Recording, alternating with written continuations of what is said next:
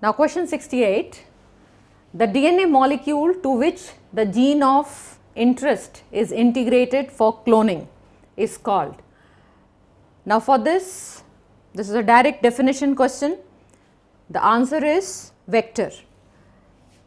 So the vector DNA is a DNA to which we attach the gene of interest. So that is why this vector DNA is also called vehicle DNA, because it is used to integrate or transport the gene of interest into the host cell. Now this vector could be a plasmid, it could be a bacteriophage, or so many other different vectors are there like cosmids, phagemids, likewise. So our answer is 3. Let's move on to question number 69.